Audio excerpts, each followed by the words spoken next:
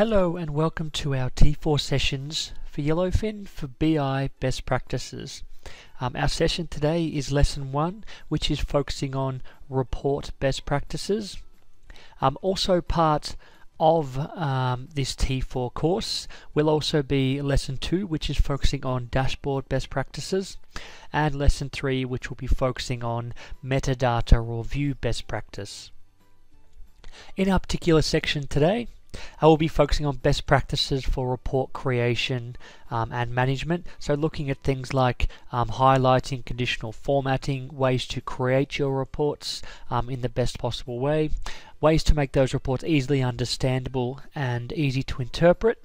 Also looking at how to make those reports reusable and how to embrace some of the norms and regulations within your organization in terms of look and feel and styling.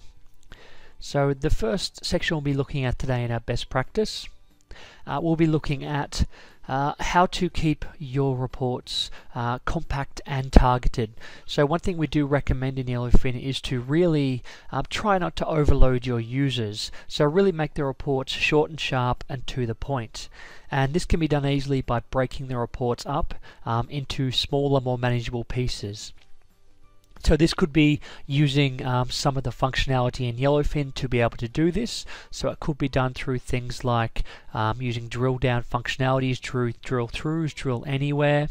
And really your aim here is to reduce the sizes of the reports, the run times and the data loaded, but also to make those reports more easy to interpret, more intelligible for the users so they don't get overrun or overawed with too much data in one place.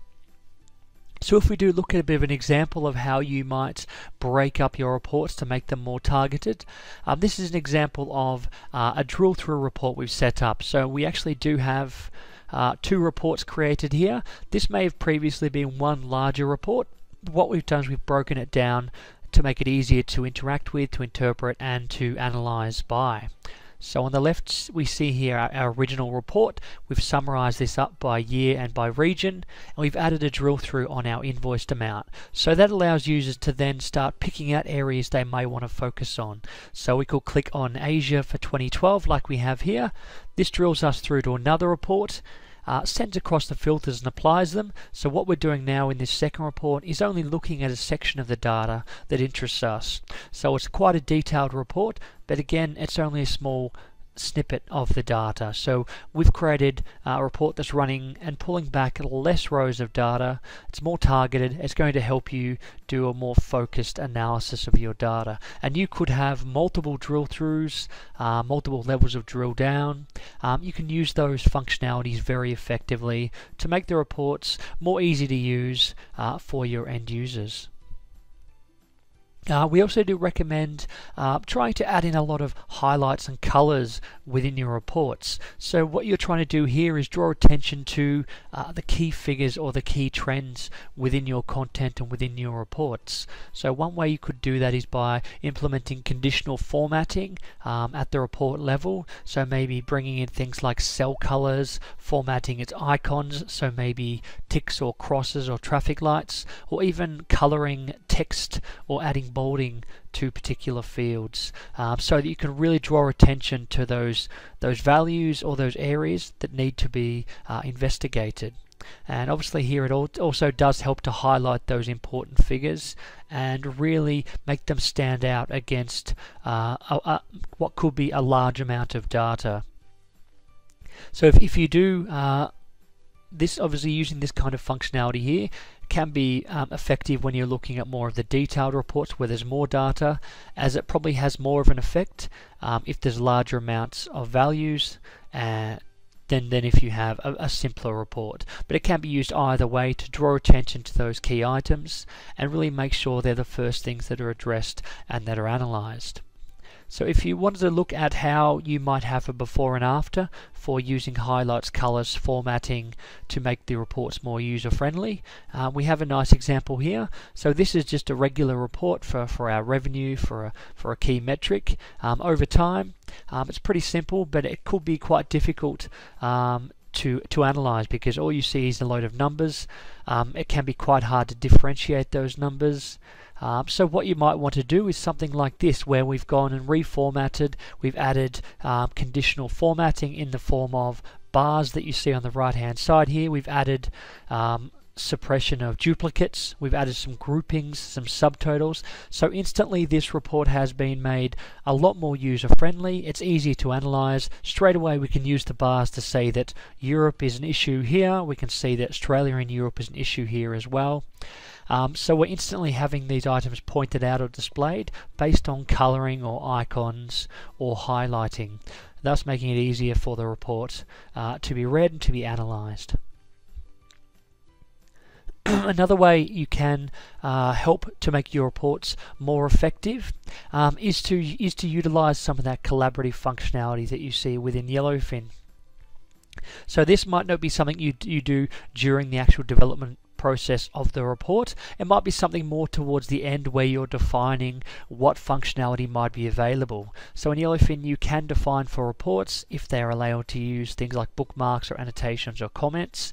So this is something you might take into consideration when you're putting your finishing touches on, to say, okay, I want to allow an annotation, I want to allow bookmarks, I want to make sure people can comment within this report.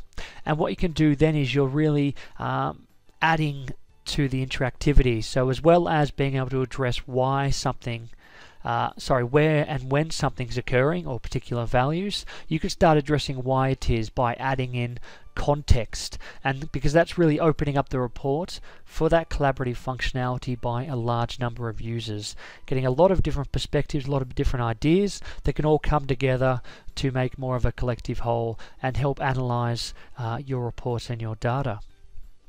So if we're looking at a bit of a collaborative example, this could be a report we created based on a time series, and what that does then is it allows us to make those annotations available. And as you can see here in our report, we've used some annotations to highlight a key figure. So we can see that our annotation is based on a date range, it's highlighted on the chart, it's added some explanation or some extra information to the report, and this, you could have further annotations added by different users to really bring in that extra context and extra value. And as you see on the right hand side, we have the use of comments as well. So that using those comments to open up discussions, to pinpoint particular data sets, and to generally collaborate on how it is best to analyze the data or even set up this report. So really embracing collaborative functionality within the reports will make your reports a lot more effective and a lot more usable. Another thing we do recommend from the Yellowfin side for report creation is really your regard of the visualization options. So we really do recommend choosing the visualizations and the charts you use very wisely. One thing we do often recommend is for users to use the best charts but not the best looking charts, because you really want to match a chart to the type of data or context that you're seeing in the report, and that can make it a lot more effective. So having a chart that doesn't quite fit the data that you have can be counterproductive. It can cause confusion, it can waste time when the user's trying to analyze, and it might not have the desired effect. So really you want to make sure that you can choose the chart or visualization that really fits your data and has the most benefit when you're dropping that into a report. We do have a nice example of that with our chart selection, which I'll show you in a second. Another item we do often see is that pie charts can be often overused in BI and reporting. Obviously pie charts can be useful for looking at breakdowns of a whole, but they often are used where they don't suit the actual business questions that have been asked or the requirements that have been put forward. So it's often worth reviewing, if you have used a pie chart, is this the most effective way of visualizing my data? Does this answer all the questions I want? So it's really about reviewing and seeing where and when you might use those pie charts within your reports. Also, probably the last point we'll have here is trying to make those visualizations match, but also making sure they're easy to interpret, so they're as uncluttered as possible. So you have that interpretation, that understanding from a user that's not hidden behind too much information or too many scales